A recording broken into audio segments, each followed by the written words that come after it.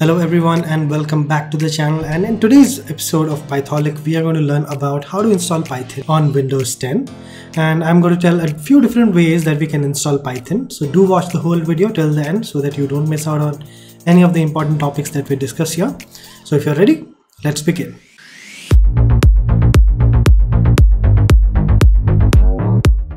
So the first thing that you need to do to install Python is go to the Python's website. That's the official website that we have, python.org, and here you will find the downloads tab. Here you can go to download for Windows, and there's the button that you need to click because there's the latest version of Python that we have. This is the latest stable version. Actually, we already have a beta version for 3.9 already released, but we don't have it as a stable version. So we are going to use this, and you just need to click on this. It'll start the download. So once you have downloaded this, you can just save the file.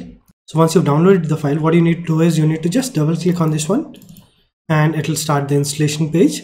So here, as you can see, it opens up a Python setup installation page, and there are a few important things that we need to understand here. Okay, I just don't want you to blindly follow any of the process here like install now or custom installation. And I want you to understand the differences here between install now and customized installation.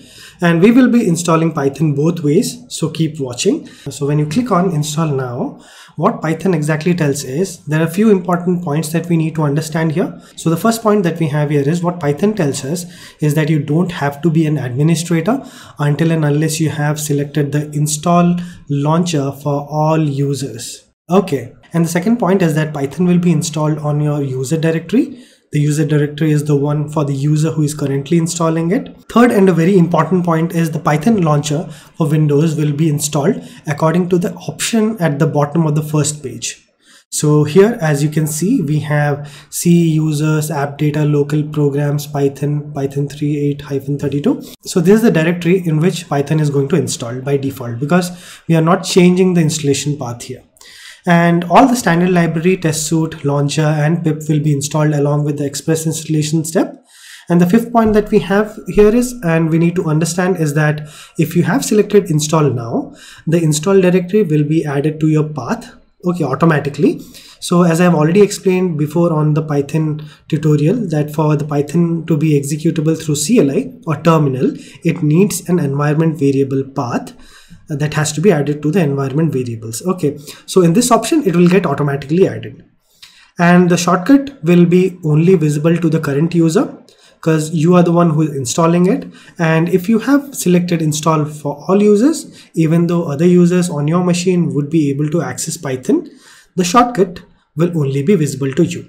Okay, I hope these points were clear. So now let's move on to what happens when you choose customized installation. So the first thing that we need to understand here is you may need to provide the administrator credentials or approval. You need to have an approval. So what it tells is that for installing some custom installation steps, you might need to have administrator credentials if you are not having administrator privileges. Okay, but I'm sure this option actually is applicable for both the approaches if you choose install for all users options in the setup. So it makes a very minimal difference in this one. And the next point that we have is here it will be installed into the program files directory.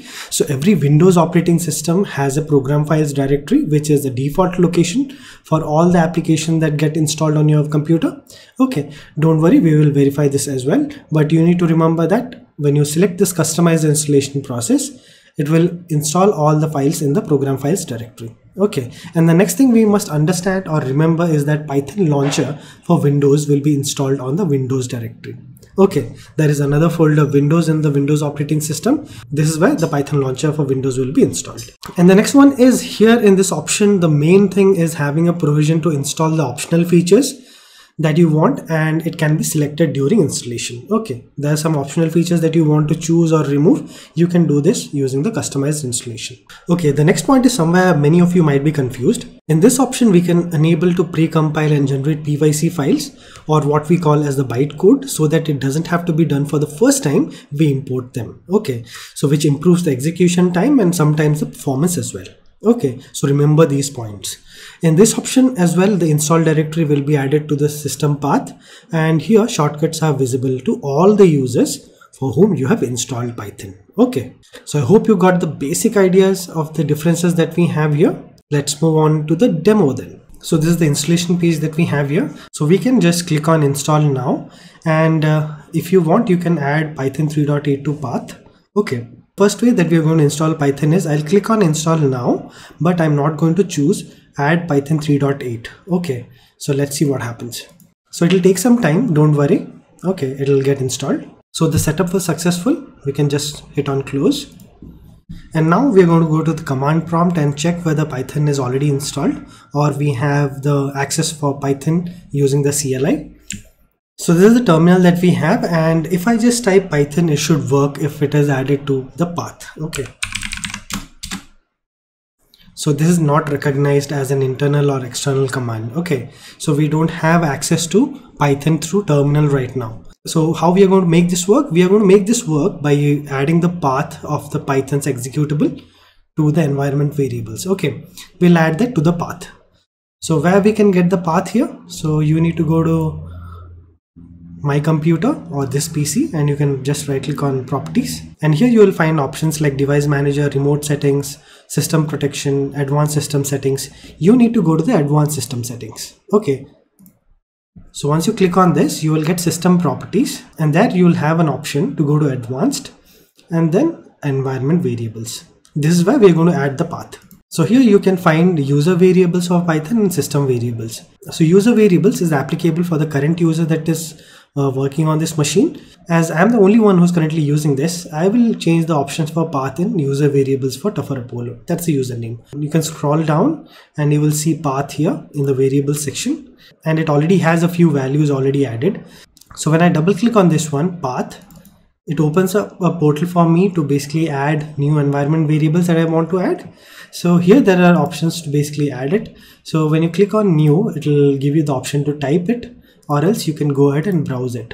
So as we already discussed that when you use install now, it is going to be installed in a specific path. So this is the path where we need to go and check for the Python executable, and let's see what we find there. So when you reach here, what happens is you're not able to see the app data folder because it is hidden. Okay, this is the hidden folder.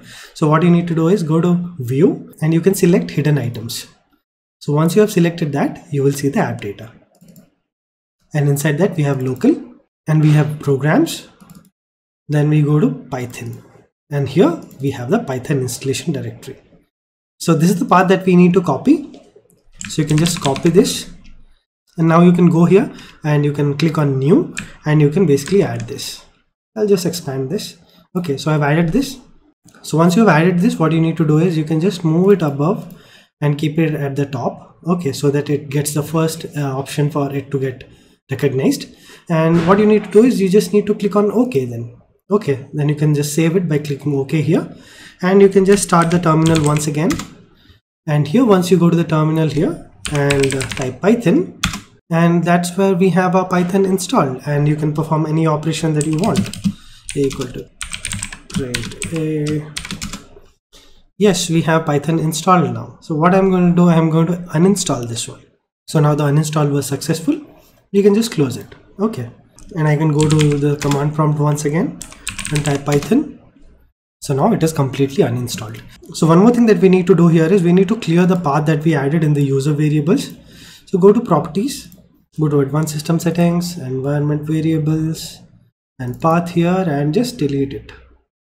Okay, and now just save it. So now what we need to do is we'll go for the second option. So this is our Python installation file. I'll double click on this one and I'll choose this, but I'll add Python 3.82 path, which will automatically get added. Okay, so let's see what happens here. So now the setup was successful, so we can just close it. And now you can go back to the terminal once again and type Python. Yes, this is how it works then. If you have added the path automatically, it'll get installed automatically.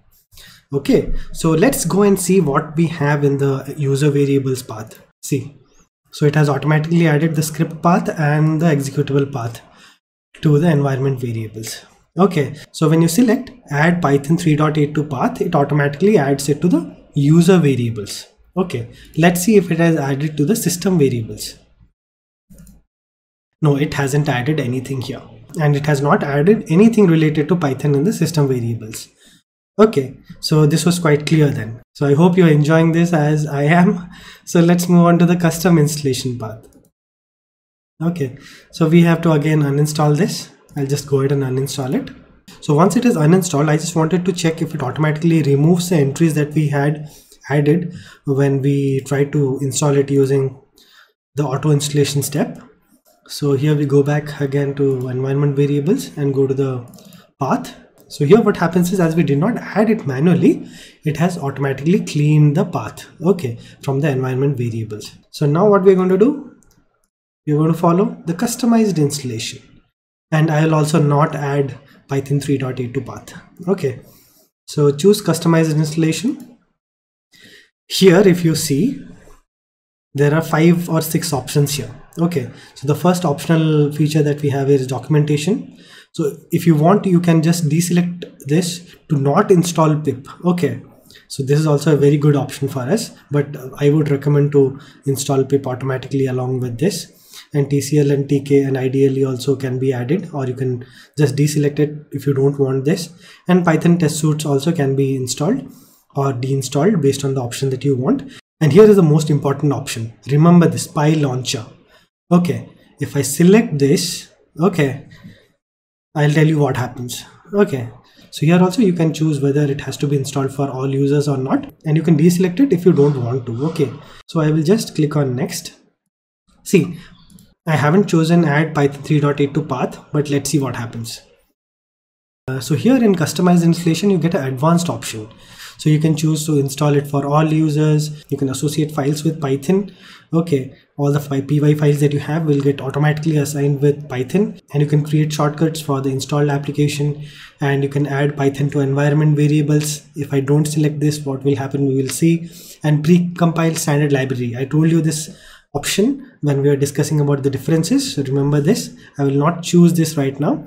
And the other option that we have here, and here you can choose to install it in the standard path that it already provides, or you can as well browse it and install it anywhere that you like. Okay, so let us keep it there itself and just click on install. So now the setup was successful. Okay, I'll close this and I'll start this once again. We'll type Python. It is not recognized. Okay, remember one thing that I told you, PyLauncher. If you type py, it will get added. And you might ask why. As I already told you, the Python launcher for Windows will be installed into the Windows directory when you select py. Okay, in the slides as well. So remember, when you have this option enabled, you can go to Windows. There is a Windows folder in every machine that you work. So you can go to this PC, and here you'll see the Windows folder. This is the executable that is present inside the Windows folder. Okay, and that is how, even if you haven't added anything in your environment variables, you are able to access it. And this is the executable that gets added when you install Python using the customized installation step. And I think it will also work with the install now option as well. So you might feel like, how does this work then? We haven't added py.exe or the path /windows to our user variables. The basic idea of using Windows is the most important executables will be inside Windows, C/Windows. So even if you don't add it, anything that resides under C/Windows, any executable will automatically be accessible from the terminal. So I hope your concepts were clear on this one. But for us, the convenience is basically to use Python by typing Python. Okay, so as this is not recognized right now, what we can do is we can just add that. So once you've added, you can just move it to the top. Okay, and just save it, and you can relaunch the terminal again, and you can type Python. It'll work. Okay, the next thing that I want to tell you is basically about, so if you hit on pip here, it is not recognized right now. So pip is basically a Python package installer. Don't worry about this. We have a session on this completely. So don't worry about this. We'll be discussing this in depth. So this is the location where we can find the executable path for pip and easy install. So this is the one that we are going to add it to the path again. Okay, so this path. Okay, so what we can do is we can go back to my computer, then go to environment variables and go to path and select new and add it. Okay, Once you've added it, just click on this and click on move up. Okay, so now you have both the paths added. Just click on save, close this, restart it again. It works.